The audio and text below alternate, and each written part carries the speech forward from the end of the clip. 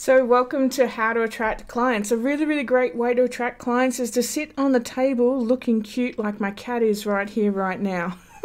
How can you resist? Anyway, my name is Trish Pellen. I'm from Pellen and Palmer Specialty Hypnosis Training, and let's talk about pin boards. So these things are everywhere. They are everywhere. So when you're doing pin boards, they're in laundromats and delicatessens, and they have them in Coles and Woolworths and all sorts of places. They're just community boards. But here's some advice for you. When you're going in for the pin boards, then here she is. Boop, boop, boop. When you're going into for the pin boards, always make sure you take your own pins with you. So take your own push pins with you.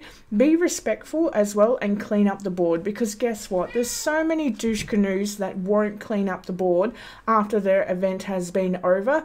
And be the one that you want to see in this world. Don't be one of those peoples. Some places you will need to ask permission. Can I put my sign up on the board? And they'll be like, yep, no worries. So make it a habit to go around the pin boards every so often. Just freshen them up, freshen up your post and freshen up the board itself.